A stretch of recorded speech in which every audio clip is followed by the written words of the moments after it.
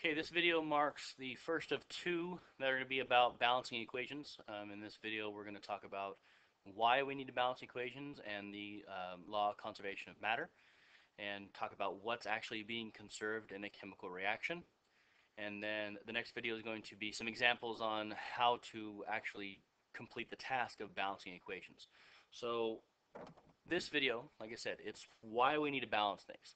Okay, and the principal reason is the law of conservation of matter. And what that means is I cannot create or destroy matter. And when I say matter, obviously I'm talking about atoms. Okay? So when I have, a certain number of atoms of X on one side of a reaction, I need to have the same number of X on the other side, on the right side. So just a quick reaction introduction. These on the right side of the arrow, or the arrow meaning a reaction is occurring. Okay, reaction occurs is what that arrow means. It does not mean equals. It means a reaction is occurring to form this. So for example, this X, this red X, is going to undergo a reaction to form the green X. Okay, that red X is known as a reactant. It is what reacts. And then when the reaction occurs, we have products remaining. Now, the law of conservation of matter states that the number of atoms that are in the reactants, the total number of atoms in the reactant side of the arrow, the reactant side of the reaction, must be equal to the total number of atoms on the product side of the reaction. Okay? And what that means is I cannot create, if I have this equal numbers on both sides, that means I didn't create matter, I didn't destroy matter. I didn't create atoms, I did not destroy atoms. Okay? They need to be equal on both sides. Okay, perfect example.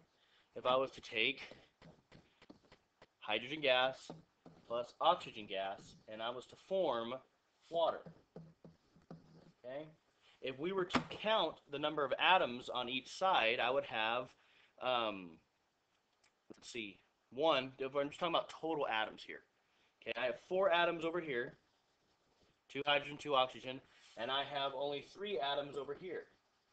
That right there is automatically unbalanced, meaning this can't happen because it will break the law. All right, we need to have equal amounts on both sides. So what we'll do is we will add numbers to this reaction called coefficients. Okay, and these coefficients are numbers that we drop in front of the overall formulas to manipulate the number of atoms on each side. Okay, the subscripts, okay, this 2, that 2, that 2, and that 1, we cannot move those numbers, we cannot change those numbers. Okay, you guys should know by bonding, there's only going to be a certain number of bonds that can form based on the central atom and based on the needs of the atoms. Okay, so I mean, I can't manipulate those I can't manipulate those subscripts, but I can change the total number of molecules or atoms per side by adding coefficients. And the coefficients will go in front of the molecular formula. Okay, now just to show you real quick, and I'll go ahead and balance this one. Okay, if I go 2 hydrogen and 2 waters, then those 4 atoms become 4, 5, 6 atoms, and I have 4 hydrogens on the product side, plus I have 2, because the 2 is going to for the oxygen as well, so I have 2 oxygen, 4 hydrogens, so I have 6 atoms. Okay, this is the basic idea of what balancing is, to make sure that the atoms on both sides are equal. Now, when we talk about in the next video, it can't just be any 6 atoms. You'll learn that we need to have exactly the same number of hydrogen on one side as we have the same number of hydrogen on the product side. Okay, so for example, this is a balanced chemical equation, and the reason being is because I have not 6 atoms and 6 atoms, but I have 4 hydrogens here, 4 hydrogens here, and 2 oxygens here, and 2 oxygens there. Okay, that's the reason why it's balanced. But for right now, I want you to just understand the importance of having the atoms be equal. Okay? Tomorrow, you're going to have an activity where you'll be given paper clips with different colors. Okay, just so you guys know what those colors mean. Okay, there are not black ones. There are white, green, yellow.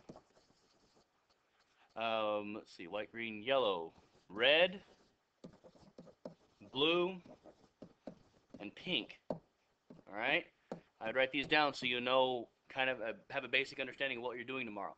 White is hydrogen, just like the model atoms, okay, or the atom models. Okay, green, take a wild guess. Those must be the halogens. They include fluorine, chlorine, bromine, iodine. Okay, yellow is carbon. Now I know black was the carbon for the models, but yellow is for the paper clips for this activity. Okay. Red, like the models, is oxygen.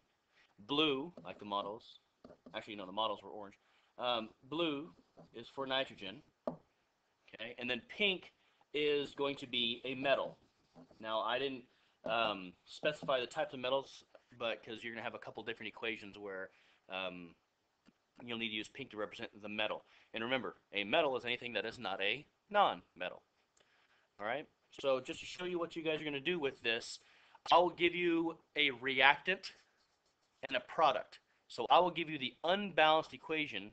You will need to build the unbalanced equation with these paper clips. Okay, keep in mind that I want you to have common things bonded together, okay, or things that you know are bonded together, and based on your rules of bonding. And then I want you to try to, you and a partner or two, trying to manipulate the number of atoms, or the number of total molecules on each side to balance it out. Okay?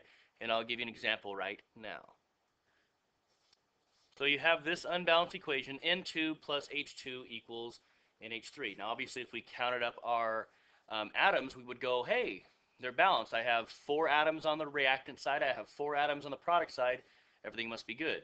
But of course, I can't change the identity of the atoms when I balance equations. All I can do is change the number of them.